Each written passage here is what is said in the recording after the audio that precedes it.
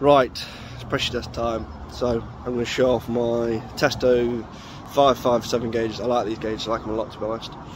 Fair, I like the yellow jacket ones as well, and the field piece ones as well, but it's not my money, and I'm not buying them on my own money. So these are them. They're a bit grubby, but it's normally where I'm working. So as you can see, those are pressures at the moment. So make sure that's all closed off. So menu, measure mode. So we've got refrigeration, which is the screen we just had, evacuation, pressure leak test, a few other things as well. This is new, refrigerant charging.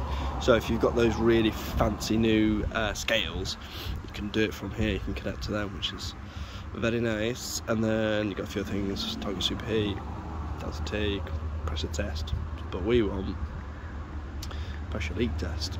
So there, that's connected to my clamp, temperature clamp.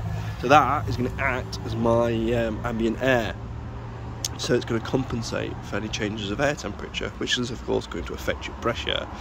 You can do that manually. I think I've done a video before of how to do it manually if you don't have fancy gauges. So click on there. So all you do, so that's your pressure on your high side.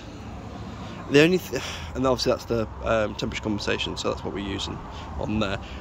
I personally like it if you could monitor both sides, high and low, because obviously most people are doing both sides, but that's just what it is.